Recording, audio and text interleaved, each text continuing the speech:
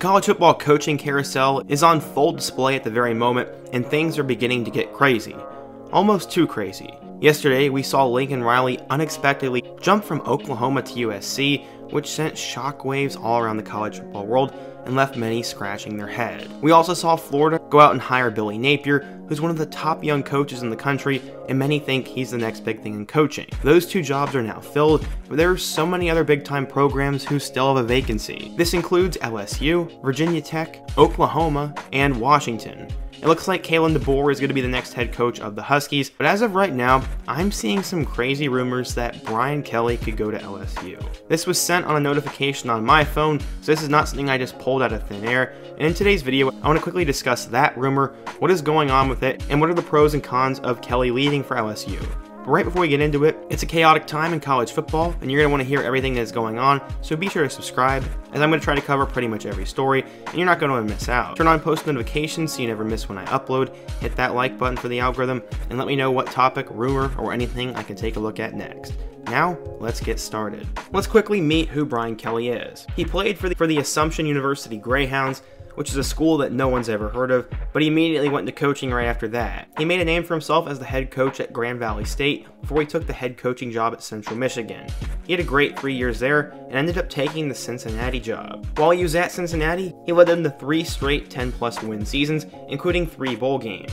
He went 34-6 in his time at the Bearcats, so he was a hot commodity on the coaching market, and obviously Notre Dame signed him. His first 2 years were difficult as they went 8-5, but eventually they ended up getting to the national title game, and in the later part of this decade, he's gotten them the 2 college football playoff appearances. So far in 2021, the Irish are on the outside looking in, but if a couple dominoes fall their way, they could find themselves in the playoff bracket.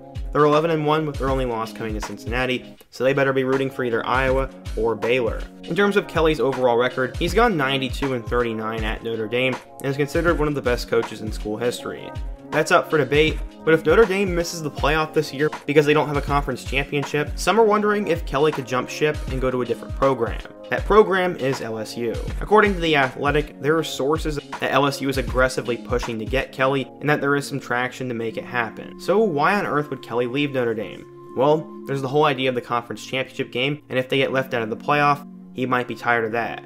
Secondly, according to the article by The Athletic, Kelly wants better facilities, but he doesn't know if Notre Dame's going to back him up and make it happen. LSU is the pinnacle of good facilities, as they have poured millions of dollars into those facilities to make it one of the most attractive football destinations in the country. You're also in an area with so much elite talent, and with how desperate LSU is to hire a good coach, they might pay him an absolute absurd salary. For a little while, it was reportedly going after Lincoln Riley, but that didn't happen.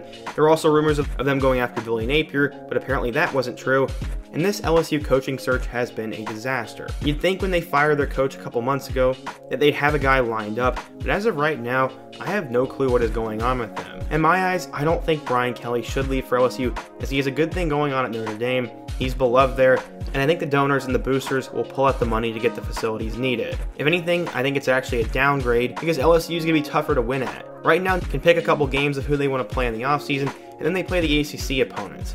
Right now, the ACC is the second weakest Power 5 conference, and why would you leave that to go coach in the hardest division in college football? Every single team from the SEC West made a bowl game, and all of them are recruiting well, so it's only to get tougher and tougher to win. You also have Nick Saban there, who has proved time and time again he's the best coach in the country, and why would Kelly want to go after that every year? It just doesn't make a whole lot of sense to me, and hopefully this is just some big rumor, but if LSU manages to get Kelly, that changes everything, and then the Notre Dame job opens up. It's truly been a nuts coaching carousel so far, and I think with everything that's going on, we are in for a crazy few weeks in the coaching carousel, the transfer portal, and everything college football related. Let me know what you guys think though. What coaches will go to which schools? Is there any chance Brian Kelly goes to LSU? And if not that, who do you think will be the next head coach at LSU? Be sure to let me know down in the comment section, smash that like button if you want to support today's video, and check out all my other videos on the end screen. I hope to see you guys again soon, but until next time, peace.